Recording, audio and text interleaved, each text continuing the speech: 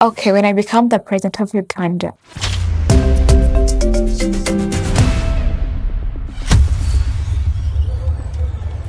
My mother is a single mother with 2 girls, 1 boy. She raised us and sells matoke in Mukono market. My stepdad passed away and he was taking good care of us.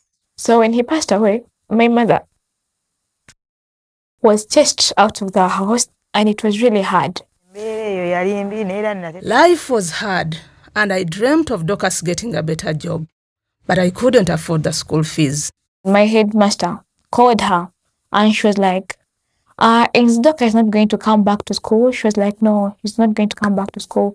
We are planning something else. She told me Dorcas wasn't going to go for high school, for A-level. When Crane intervened to support these girls, I was so happy. I was so happy when Dorcas got the opportunity to go back to school. I was so grateful when they supported her school fees. They released that burden from her because she couldn't make it and I couldn't be here where I am right now. I could be in the market selling matoke with her right now. Really, I want to be a businesswoman in accounting, marketing, and finance. I would like to help my family, my siblings, and my mother. School should be free to everyone because everyone needs education.